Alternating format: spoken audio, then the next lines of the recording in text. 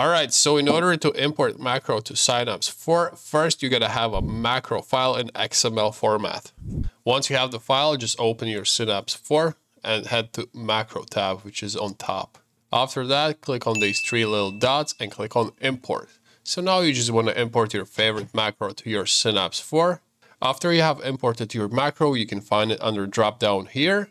So now you're just gonna click on your mouse, pick any button you want to use for macro, and head to macro tab.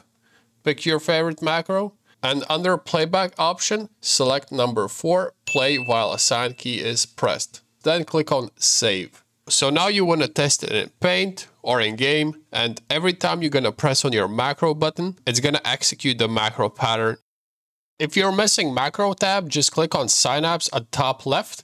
After that, click on devices and modules, and under available modules, find macro and just click on install. Now you have your macro tab and you can proceed importing macros as shown before. You can also assign your macro to a left click. To do that, you gotta choose any button that you will replace your left click with. So I will pick my mouse button 5 and assign it to a left click. Now you can assign macro to your original left click.